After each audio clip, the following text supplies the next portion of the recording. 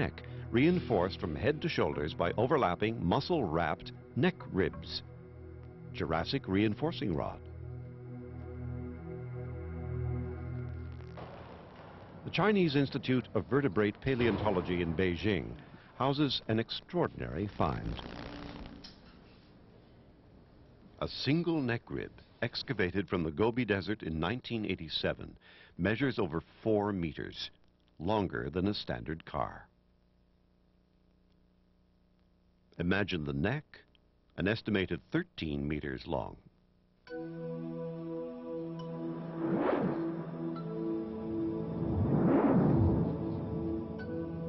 Stiffening made the neck less flexible.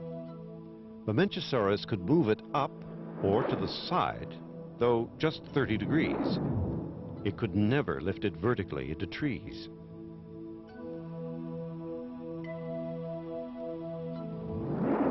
Nature's elaborate structure restricted her creature's movement. Dale Russell asks, why was the neck so long? What did the animal use it for? And one way, which is very obvious, is it was a labor-saving device. Without moving its enormous elephantine body, it could swing a very light neck over a broad arc and eat food from a very broad range of grazing material.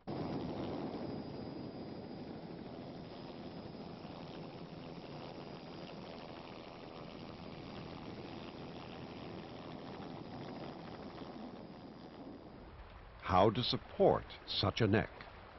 Working with Diplodocus tracks near Colorado's Purgatoire River, Dr. Martin Lockley. We know from the skeletons that the animals had a long tail, but they must have held it up because there's no sign of a tail drag going along here, so they held it up off the ground. I think it must have been a counterbalance to some extent for the long, they had long necks, and they had long tails. And the rest of the body in the middle is central and symmetrical. So it's kind of like I said, it's a counterbalance. Some people have compared it with the architectural construction of a bridge, like a suspension bridge. Suspension bridges of sinew and bone, 150 million years old. The bridge model fits most sauropods, such as Diplodocus. The bridge's strength depends on the strength of its cables. And it was precisely that, a cable, which helped many sauropod dinosaurs hold their ends up. Hips of a Diplodocus are equivalent to suspension bridge towers. Its cable, a massive sinew running the length of the back, was housed in a groove on top of the vertebrae.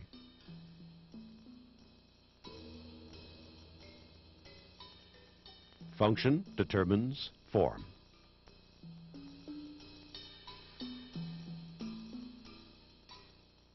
This model holds for most sauropods, but what if one evolved separately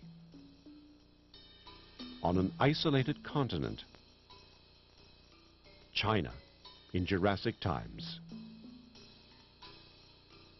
For Mamenchisaurus, the suspension bridge model doesn't hold.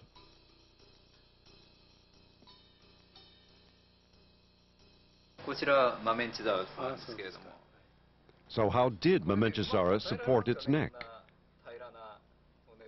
To solve this structural design problem, Yamasaki consults bridge construction company engineer Takashi Yasumoto. To fit Mamenchisaurus, the bridge model must be skewed. Sinew supported 1/3 of its neck. But there were no massive sinews running forward.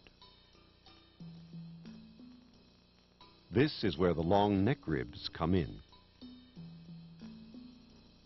Meter for meter, muscle-bound neck ribs may have made its neck lighter than other sauropods.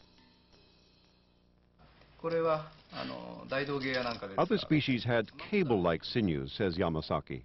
Mamenchisaurus evolved neck ribs instead.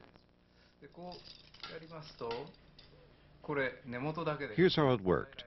When this bamboo blind falls open, we get a long, light rod which you can easily support from one end. Mamenchisaur necks must have been something like this.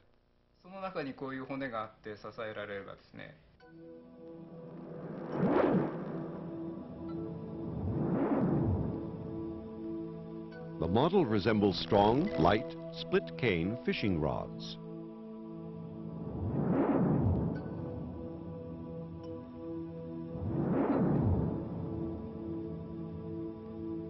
The Science and Engineering Museum, Chengdu, home to Mamenchisaurus, and to Professor Dong Jiming, China's foremost dinosaur hunter. Excavated in 1957, this fossil brought Mamenchisaurus to world attention. Of 6 known individuals, this is the most complete. Just one vital thing was missing. Professor Dong holds the world record for finding new dinosaur species, but he has a confession.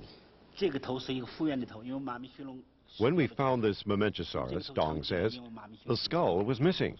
This is a reproduction, a Diplodocus head. We know this one's wrong. We're going to correct it.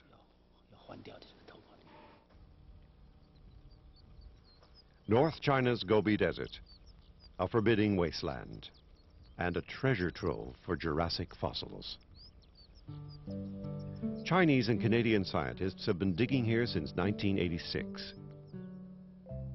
The Joint Dinosaur Project was an outstanding success. Never had there been such a sustained search for remains.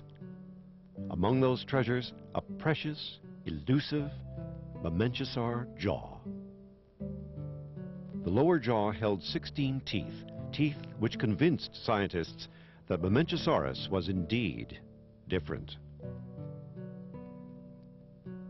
The evidence was conclusive. Mamenchisaurus was not directly related to Diplodocus and its kin. Teeth are important in classifying dinosaurs. Diplodocus had peg-like ones. But Mamenchisaurus's resembled spoons. Ironically, filling in missing information made the animal even stranger. On top of this dinosaur quarry, the Zhigong Dinosaur Museum in Sichuan. Mamenchisaur teeth occluded badly, says museum director Hui Yuyang. It used its teeth like scissors to cut leaves. The Zhigong Museum collection gives clues about the shape of Mamenchisaur's skull, its jaw movements, the position of eyes, nostrils, and so on.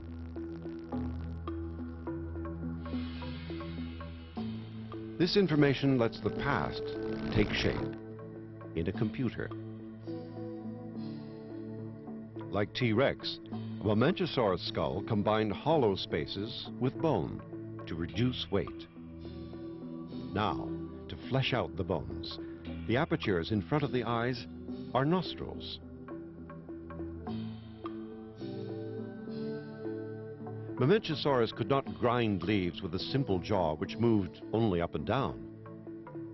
The shape of its teeth confirms that. A long extinct plant, Benetites, was a staple in sauropod diets. In Jurassic times, Benetites grew in conditions not unlike the modern Gobi Desert, hot and dry. It grew about 3 meters high, just right for Mamenchisaur heads. A picture starts to come together of an animal so massive that it had to swing a long neck rather than shift a huge body.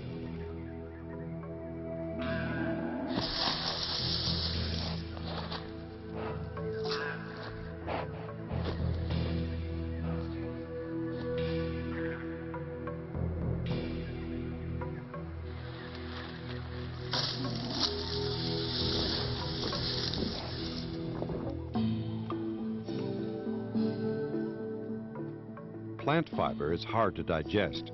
To grind it down, Modern mammals chew leaves over and over with molar teeth, which Mamenchisaurus didn't have. These teeth only cut. After that, the animal pushed unchewed leaves down its throat with its tongue. That explains why sauropods ingested stones to grind plant fibers for them. At Brigham Young University, Dr. Wade Miller. So these gastroliths, or stomach stones, are used in a grinding motion as these things continually move around by muscle contractions and enable the sauropod dinosaurs to grind their food to macerate the cellulose material of the plants in order to gain the food value that they need from the plants that they're eating. Some birds, which have no teeth, still do the same, swallowing stomach stones deliberately to grind tough fiber for them. Fiber wears down. So do stones. Gastroliths found with sauropod bones are usually smooth and rounded. Dr. Miller. Even before that, once the gastroliths grind the food down to a certain size, the bacteria within the animal that must have existed would also be a help that was necessary in gaining the food value the dinosaur needed. And so bacterial colonies within the digestive system would also help by fermentation and producing the necessary food value for the dinosaur. Microbes help break down food in animals' guts. In plant-eating dinosaurs, they were crucial. An elegant experiment at Cochin University shows why sauropod dinosaurs became so large. For 2 months, these tadpoles ate spinach. This group ate only worms. Plant-fed tadpoles, like the one on top, grew twice as large as protein eaters. Plant eaters needed more microbes, and hence longer guts, to process plant fiber. Which takes us back from tiny tadpoles to the 25-ton monster, Mamenchisaurus. The belly of this beast, the length of its gut anyway, may have been 10 times that of the animal itself, full of microbes fermenting plant leaves, generating heat.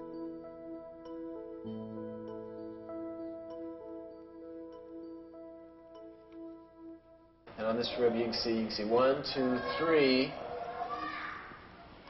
excavations that pass well into the interior of the rib.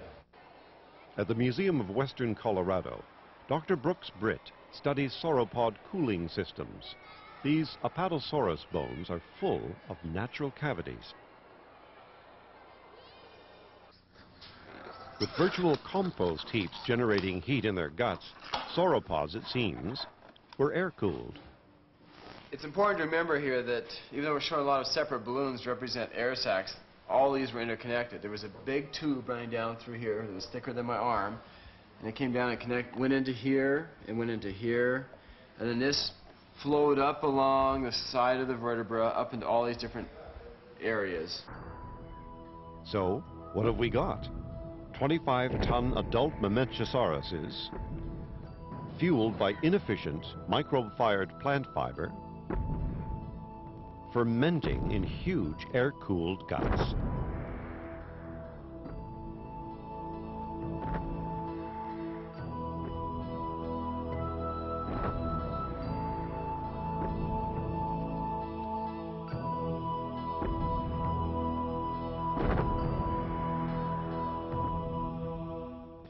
What sort of lungs sustained this beast?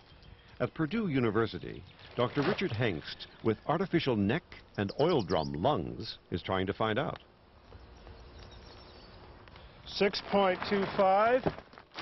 Hard work, but air had to pass in and out along a 13-meter neck. 9 drums hold 1,900 liters of air. In using what we've seen here, we find that about 800 liters per minute is about what Mamenchisaurus could get to its lungs. And that isn't a lot of oxygen. And therefore, even at a low metabolic rate, Mamenchisaurus breathing through its nose could probably only move very, very slowly. So it would have to open its mouth. And even then, it's going to be difficult to